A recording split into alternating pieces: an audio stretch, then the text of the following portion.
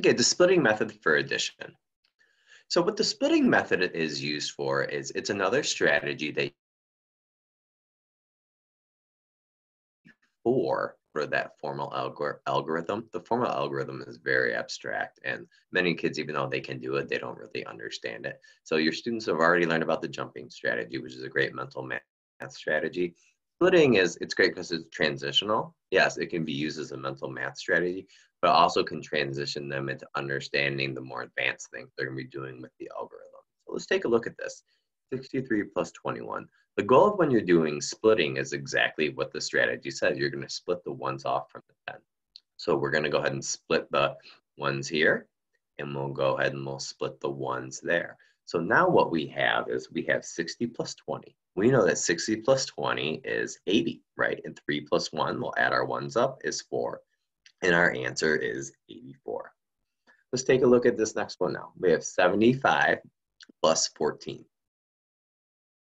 So 75, 10 and 4, 14. So 70 plus 10 is 80. And then 5 plus 4 is 9. And the answer is 89. Let's take a look at this one. 33 plus 25. We'll split off our ones. 30 and 20 equals 50.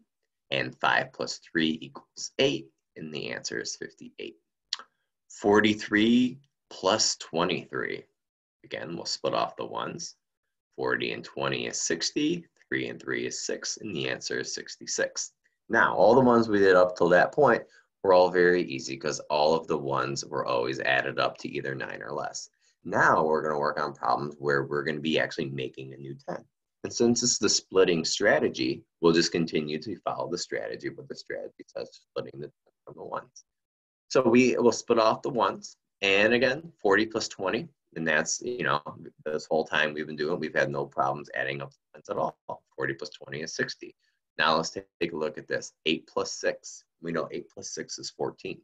All right. A 10 has invaded in our space, right? So if it's splitting, what do we need to do? We need to split the 10 off. And we know that 60 and 10 is 70. And plus the 4 is 74. 55 plus 38. We'll split off the ones.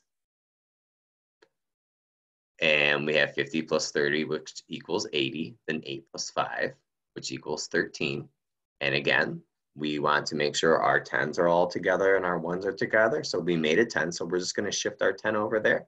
And we have 80 plus 10, which is 90, and then 90 plus 3 equals 93.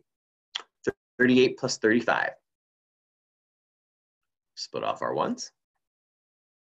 30 and 30 is 60. 8 plus 5 is 13. And we're going to go ahead and we're going to shift our 10 over to where it belongs. 16, 10 is 7. 3 is 73.